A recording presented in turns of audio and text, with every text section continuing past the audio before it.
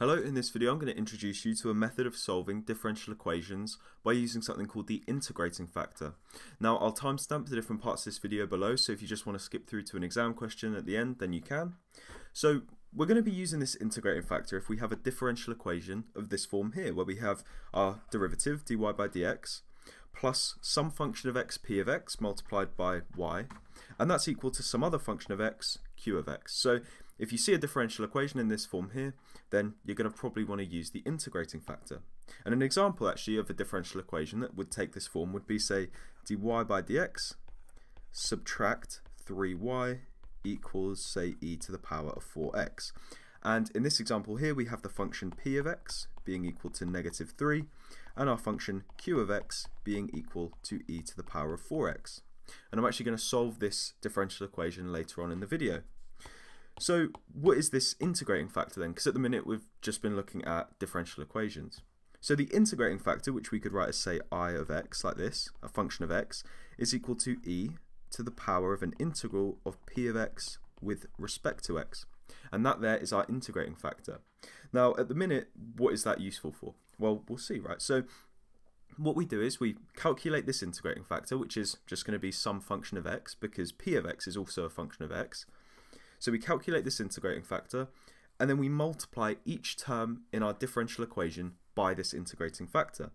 And if we do that, well, what will we get? We'll get e to the power of the integral of p of x with respect to x multiplied by dy by dx plus e to the integral of p of x with respect to x multiplied by the function p of x multiplied by y, and that's going to be equal to e to the integral of p of x with respect to x multiplied by the function q of x. So it kind of looks like we've made this differential equation look a whole lot worse, right? But in reality we've actually done sort of a bit of like manipulation to make it easier, because the left hand side of this equation now looks very much like the product rule. Okay, and to help you see that, let's take a look at the function I again. So we've got the function I equal to e to the integral of p of x with respect to x. So the derivative di by dx, well, that's going to be equal to, and we could calculate this using the chain rule. So we could say, well, I is equal to e to the u, and our function u is equal to the integral of p of x with respect to x. The derivative of I is just e to the, the derivative of I is just e to the u. And the derivative of u is just, well, we're differentiating an integral, so they're going to kind of cancel out, and we just get p of x. And so multiplying the derivative of I with the derivative of u, we're going to get a derivative of I with respect to x equal to p of x multiplied by e to the integral of p of x with respect to x.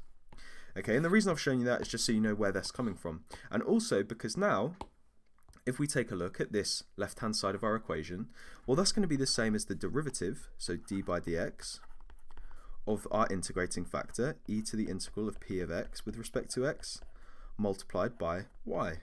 Okay, and we can check that by using our implicit differentiation and the product rule.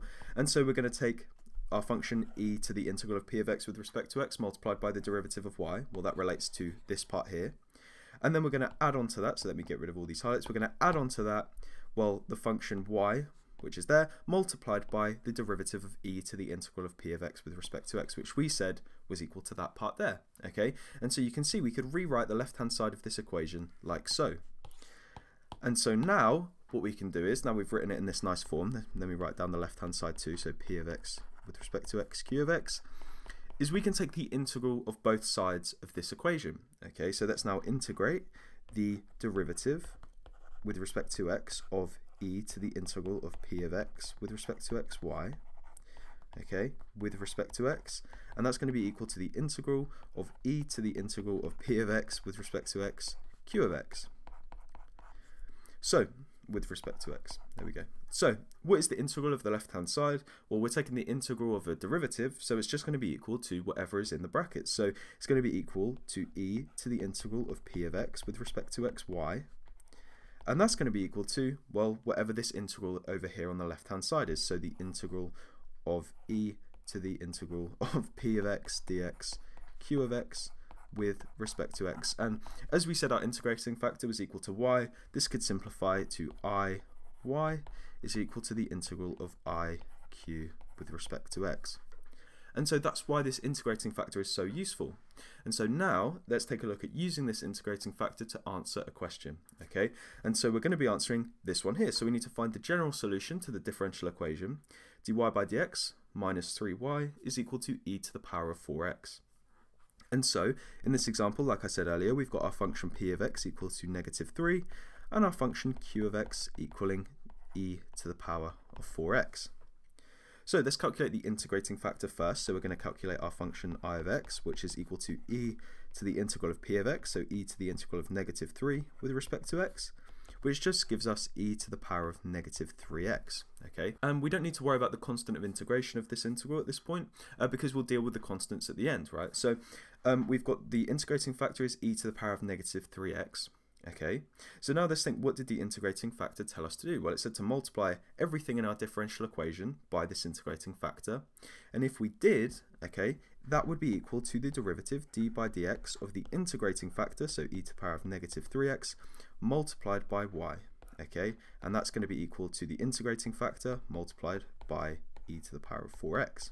And if you wanted to check this, okay, you could take the derivative, so d by dx of this e to the power of negative 3x multiplied by y, and if you worked it out, you would get that it would be equal to the left hand side of this differential equation, where every term is multiplied by e to the power of negative 3x, okay, and you can check that for yourself.